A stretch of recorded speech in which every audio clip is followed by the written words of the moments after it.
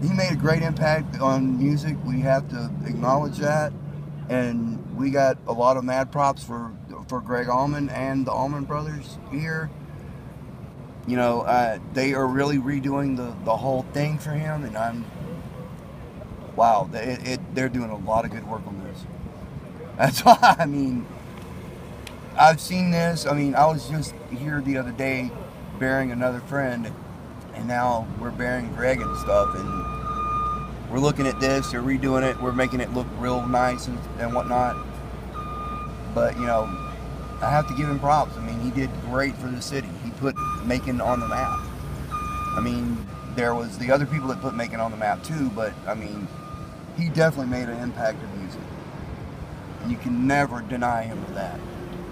And plus, he's a great guy. My mom knew him from visiting his, I think it was his first wife in the hospital all the time.